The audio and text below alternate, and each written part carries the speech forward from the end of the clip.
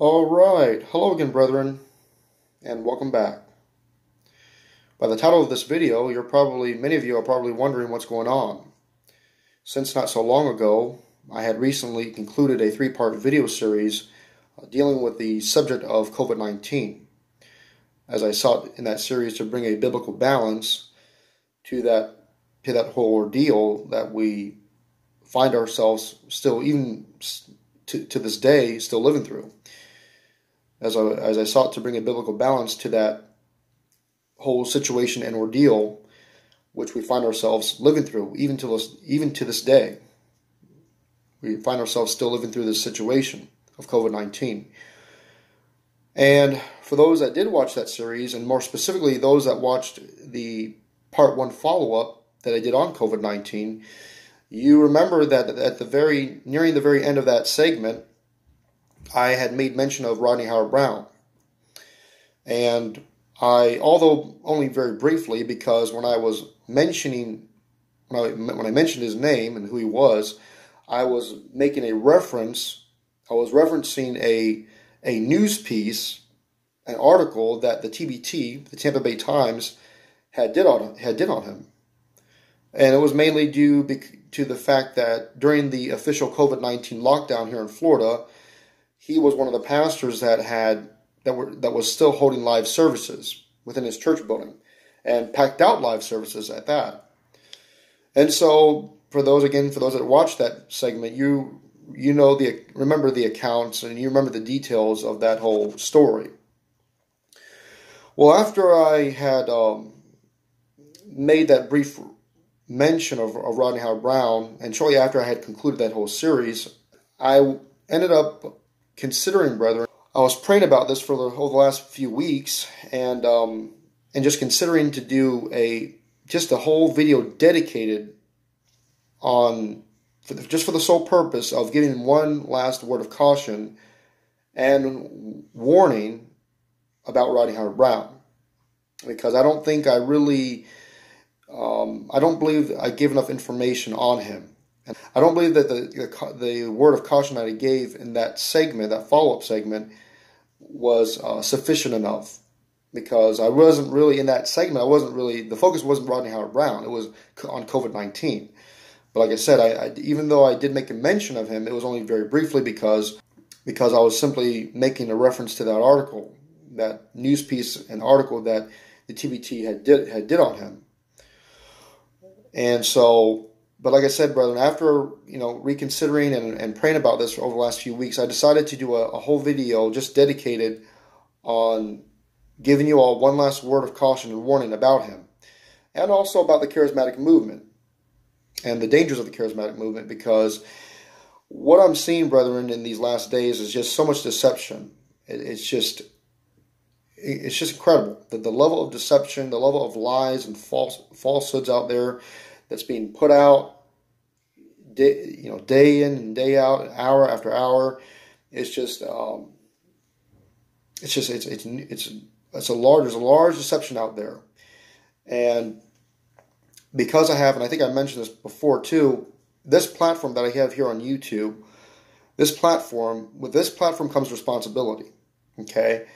I know I said this already, I'm not a watchman. I don't consider myself a watchman, but as a minister of the word of reconciliation, and as a one that teaches the word of God, I believe I have a responsibility to do the duties of a watchman. And part of that duty is obviously to warn the body of Christ, and to warn those of you out there, my viewers, my subscribers, about the deception that's rampant in these last days.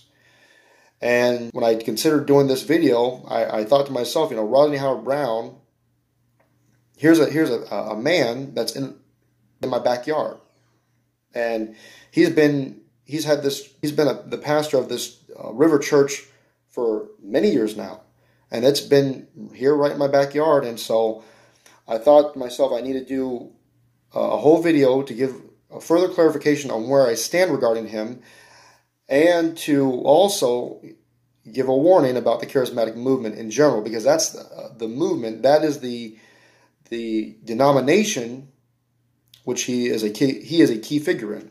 And you're going to see that as we get further into this study. As we get further into this video today, you're going to see why I say that. And so, like I said, brethren, with this media platform that I have here on YouTube, not just YouTube, but any media platform, with any media platform comes responsibility. And because I'm teaching here on YouTube, because I'm a teacher, I teach God's Word, and because I am a minister of the Word of Reconciliation, I'm going to be held accountable for the material, for what I have shared and what I've taught. And I'm responsible for warning you all out there, and like I said, I'm responsible for also doing the duties of a watchman. Okay, the Bible says, "To whom much is given, much shall be required." I've been given a lot. I have been given a lot. So just want you all to consider that. You know, I have a responsibility to warn you, and to warn those people, the people that have been caught up in the charismatic movement, and to just speak the truth in love. And also, brethren, as you're going to see today, I have a whole 7-page pamphlet to go through here today. I basically typed out an outline, and I have, like I said, it's 7 pages long, and I'm going to be going through this. So as we get further into this video, you're going to see me referencing this outline a lot. I'm going to be referencing these notes a lot. So, you know, I thought to myself, I needed to, you know, prepare for this study, this video, and like with any other study I do. And so I have here, like I said, I have here 7 pages of notes to go through, and so it's going to be a big study. And I'm not even sure if it's going to be how many parts it's going to be. It might be just 2 parts. I'm thinking it might be 3 parts. I don't know yet. We'll see as we get further into this video. I'll start to get a better idea how long this video might take to complete. So, but I also want to say this too, brethren. I do intend to get back into my series regarding the King James Bible, and how the Word of God and Jesus Christ are one and the same, and concerning their relationship and their unity to each other. I definitely intend to get back into that study that I've been doing on the King James Bible and our Lord Jesus Christ, and how concerning their relationship and their unity together and their oneness together. So I definitely intend to get back into that study right after I complete this video. And in this, like I said, whether this is a 2-part, 3-part video series, I'm not sure yet. But once I complete this video, I do intend to get back into to my study I've been doing on the King James Bible, the Word of God, and on the relationship that it has with Jesus Christ, the capital W Word of God.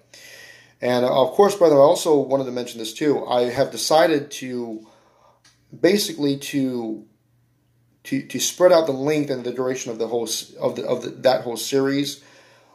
And what I mean by that is, I'm going to be, once I do get back into section 2, where we've been studying how both Jesus and the Word of God are both creator, how that Jesus Christ and His Word, the Holy Scripture, are both the creator of all things.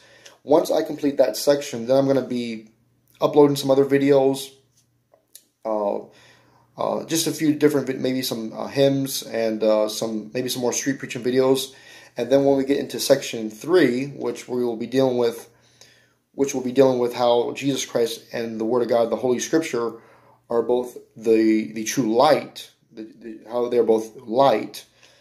After I complete that 3rd section, that'll be section 3. Once I complete that, I'll be doing I'll be uploading some other videos on some different subjects, and then we'll be getting back into the series on the King James Bible again.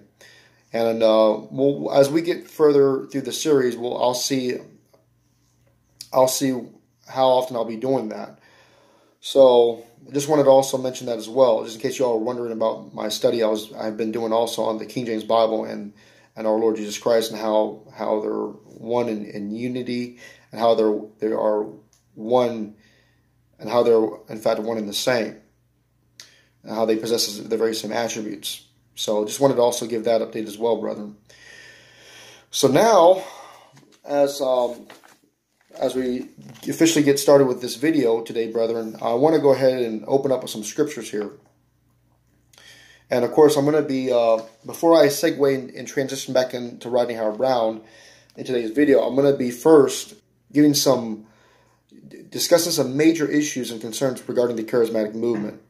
So we're going to be focusing on the charismatic movement in general first, and then once I get through these, once I go through these major concerns and issues with the charismatic movement, then we'll be segueing and transitioning back over to Rodney Howard Browne, and I'll be doing this. I'll be doing the same thing regarding him. I have have an outline of some major issues that he has as well. So, but you'll see what I'm talking about as we get further into the study. But first, I want you to follow me in your King James Bible, if you would. Please go with me to the first. We're going to open up. I'm going to be opening up this study by reading some scriptures here. So I want you to go to 1 Timothy chapter 4. We're going to be reading a passage there from 1 Timothy chapter 4 first. We'll be reading the first 3 verses there. Again, that's 1 Timothy chapter 4. And again, I encourage you to follow along with me in your King James Bible.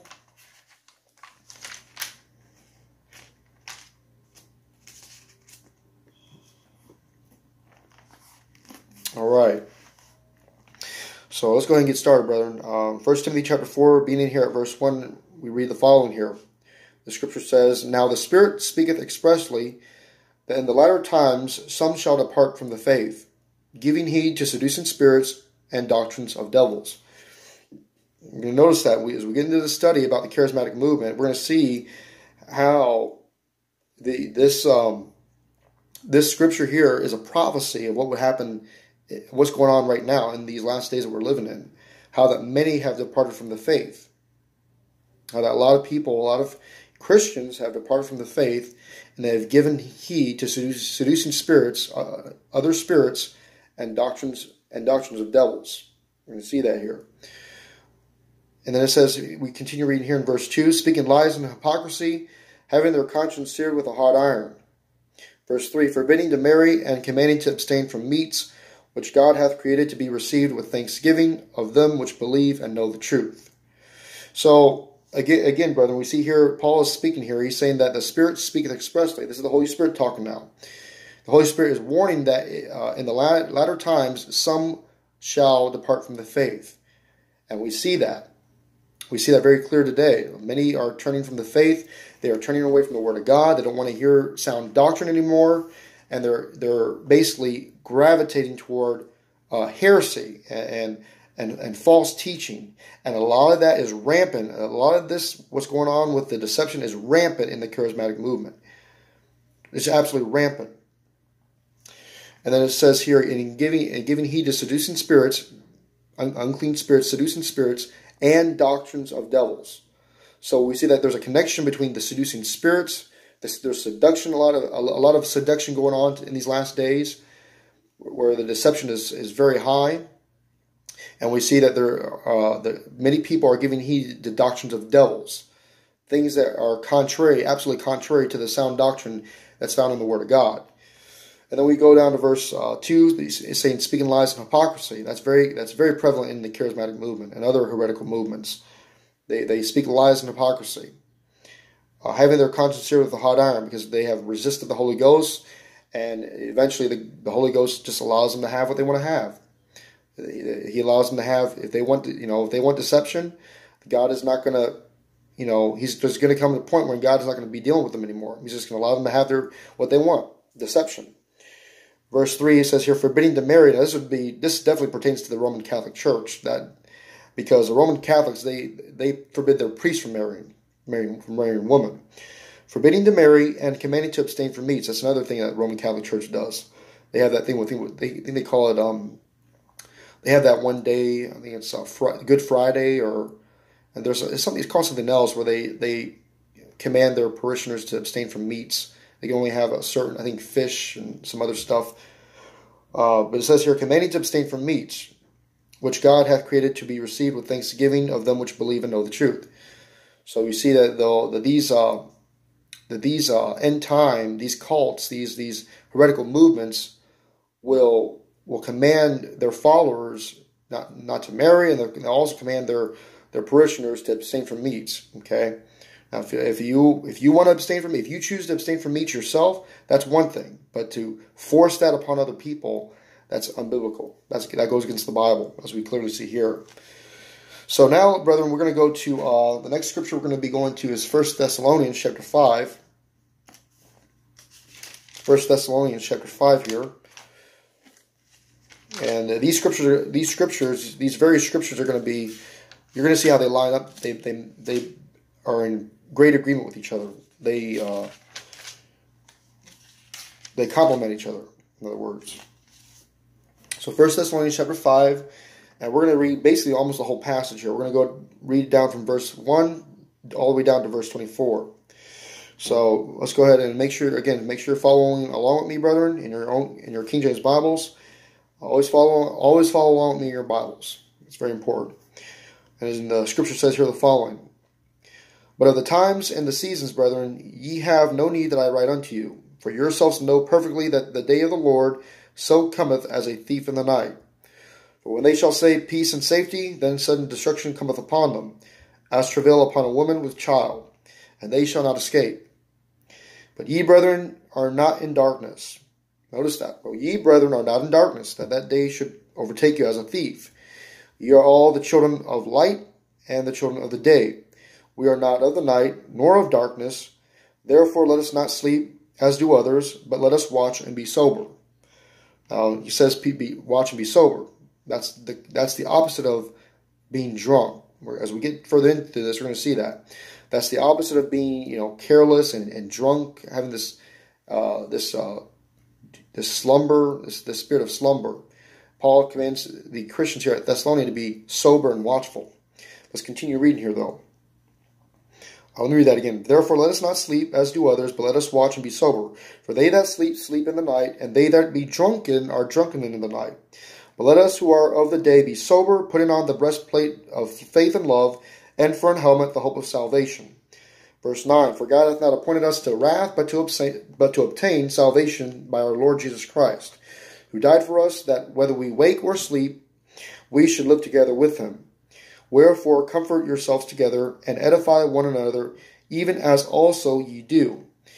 And we beseech you, brethren, to know them which labor among you, and are over you in the Lord, and admonish you, and to esteem them very highly in love for their work's sake, and to be at peace among yourselves. In other words, we're to have a respect for the brethren, a love and a respect for each other. As brothers in the Lord, we are to know those who we labor amongst, know their testimony, know their manner of life, their manner of doctrine, and we are to have a great love and esteem for them, for our brothers and sisters in Christ, those that we labor amongst and serve the Lord together with.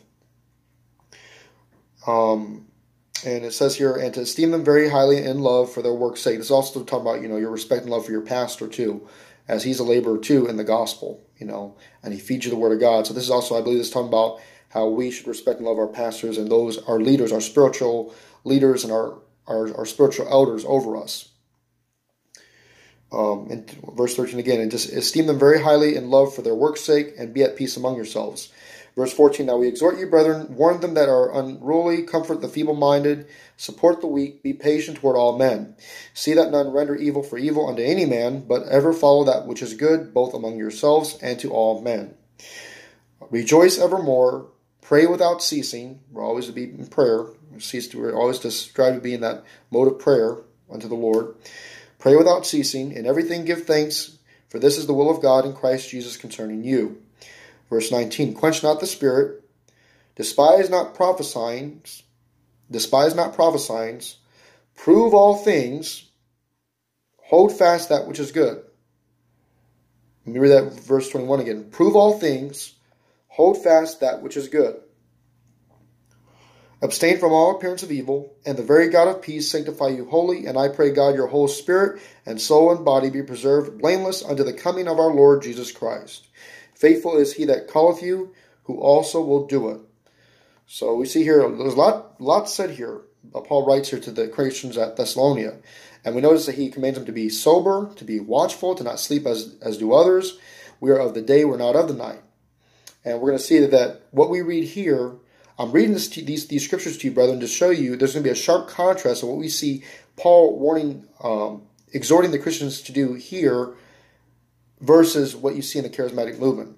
How they talk about being drunk, having this, being drunk in the Spirit. They talk a lot about, charismatics talk a lot about that, being drunk in the Spirit. Well, that's contrary to the Bible. We don't see that anywhere in the Bible where it tells us to be drunk in the Spirit. We're not to be drunk in the Spirit. That's not even possible. We're to be sober. We're to be sober. We're to be watchful. There's no such thing as being drunk in the Spirit. The Spirit of God is holy. You got to remember that He is the Holy Spirit. When the Holy Spirit comes upon you, He's going to teach you about holiness. He's going to give you the grace to live holy and to be sober. But notice here in verse 21, brethren, it says, prove all things. What does that mean? It means exactly what it says. Prove and test all things.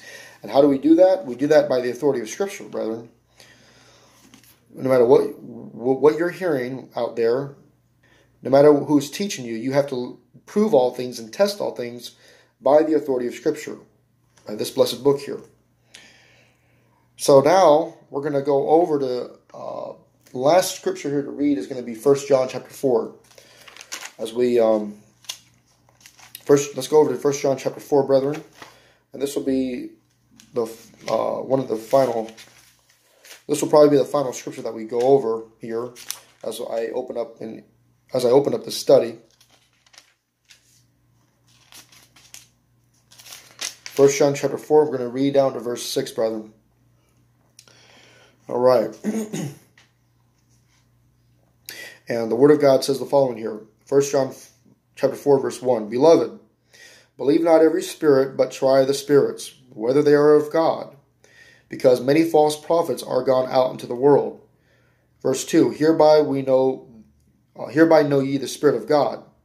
Every spirit that confesseth that Jesus Christ is come in the flesh is of God, and every spirit that confesseth not that Jesus Christ is come in the flesh is not of God.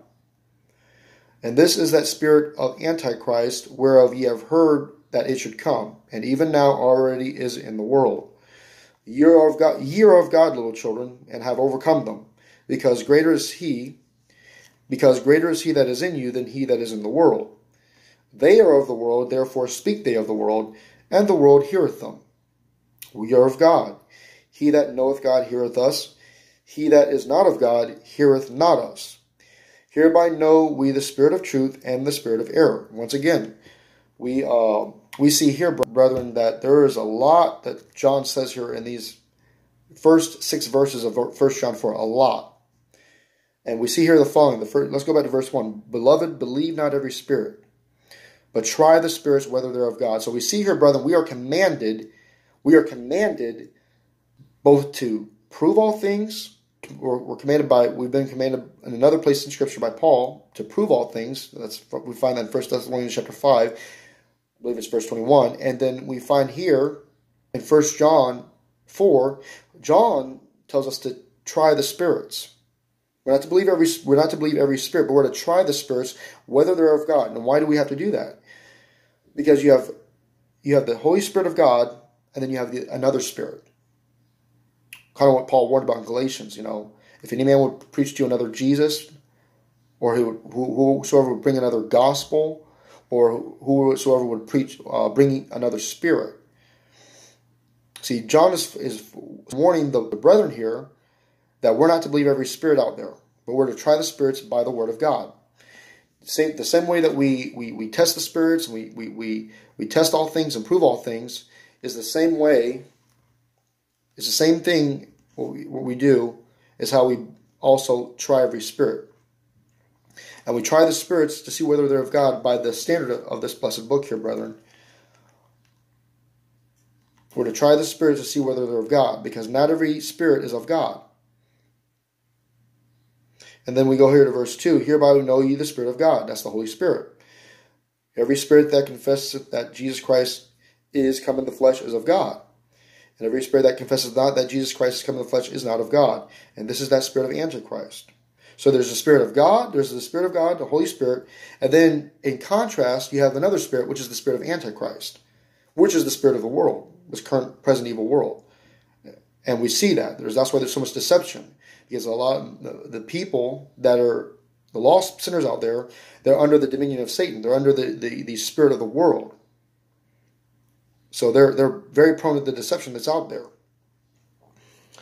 And then it says here in verse 4, we read here again, "Ye are of God, little children, and have overcome them, because greater is he that is in you than he that is in the world." So the Spirit, the Holy Spirit of God that dwells in us, brethren, is greater than the spirit that's in the world, which is the spirit of the world, the spirit of Antichrist. The Holy Spirit is greater than the spirit of the world. And likewise, Jesus Christ is greater than the spirit of the world. And then it says in verse 5, "They are of the world," speaking of lost people, the false prophets also as well. Of course, if you read the context, it's talking about mainly false prophets. It says, because we see here in verse 1, we go back to verse 1 here. Why are we to try the spirits? Because many false prophets are gone out into the world. Many false prophets, many false teachers. And so the false prophets, they have the spirit of the Antichrist. They have the spirit of the world in them. But we have the Spirit of God in us, and greater is the Holy Spirit that's in us than the spirit, the other spirit, the spirit of the world that's in the false prophets.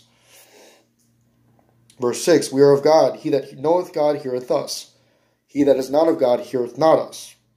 Why? Because they don't have the Spirit of God in them. "Hereby know we the spirit of truth and the spirit of error."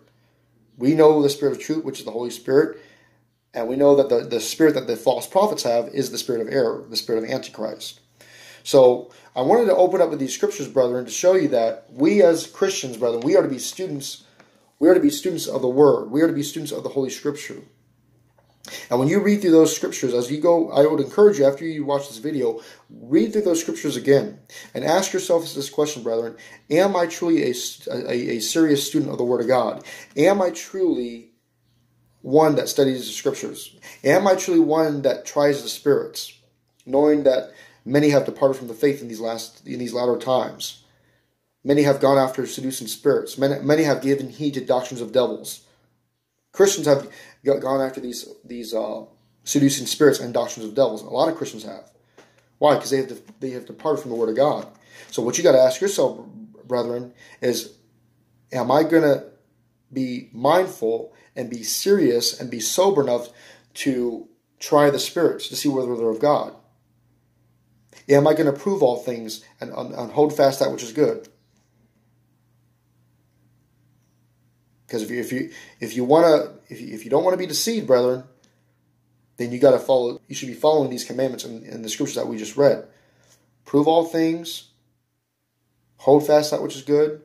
Everything that you hear, whether it's from your pastor, another minister that you highly respect and love, whatever you hear, you got to compare it to the Scripture. You always compare it to the authority of Scripture. That's how you try all things and prove all things. That's how you try the spirits to see whether they're of God.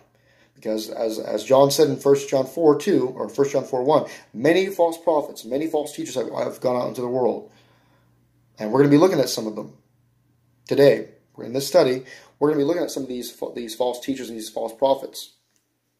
But one thing you got to remember, brethren, ask yourself this question: am I a student of the Word of God?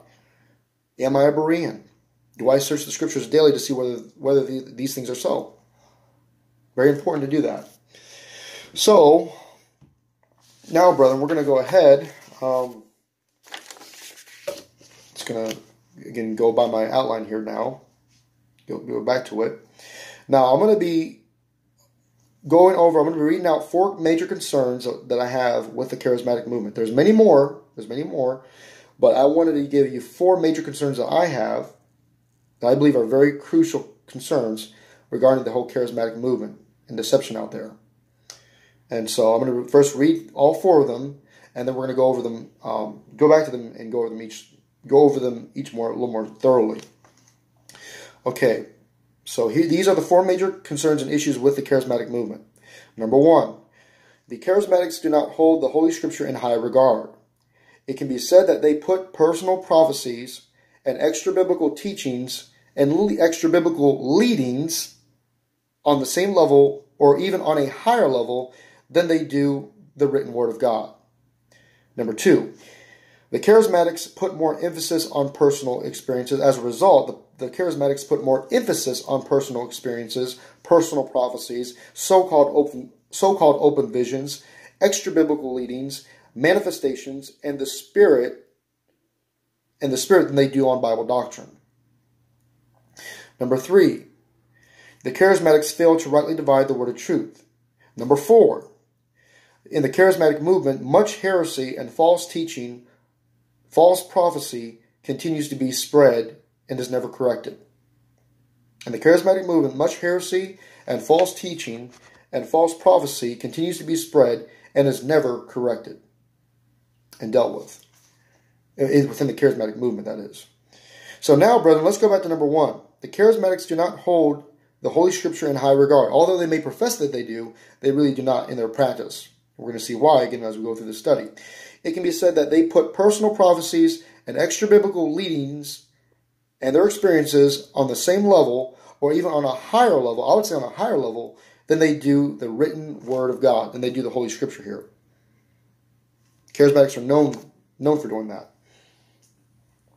So, as we go through this first, as we go back to this first major concern, brethren, I'm going to be playing to you a video here that was sent to me not too long ago.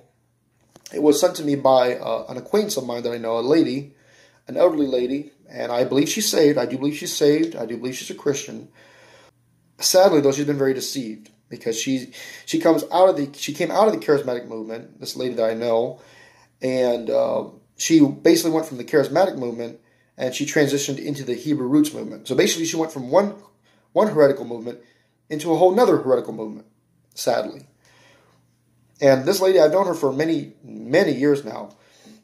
And she's just, sadly, she's just very messed up doctrinally.